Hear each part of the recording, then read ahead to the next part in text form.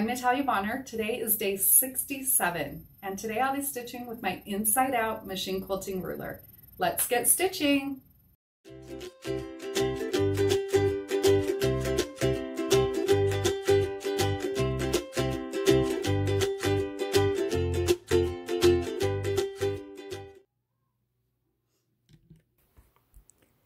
Using my inside out machine quilting ruler, I'll begin stitching at the top of the block.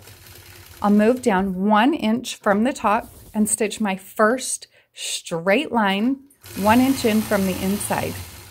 From there, I'll stitch all the way across the block. When I get to the opposite side of the block, you'll notice that I'm going to position my ruler so that the marked lines on my block. Now the marked lines, there's some that go horizontal and some that go vertical.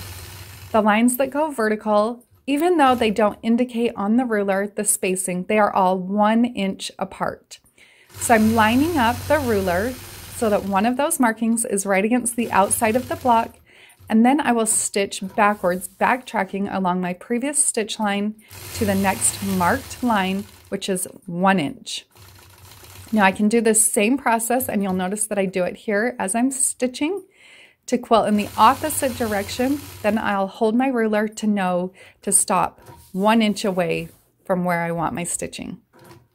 I'll repeat that process, moving across the block, stitching in 1 inch every time, then back along my previous stitch line, adjusting my ruler and stitching in the opposite direction 1 inch in. I'll repeat that process all the way across the block until I filled it in completely.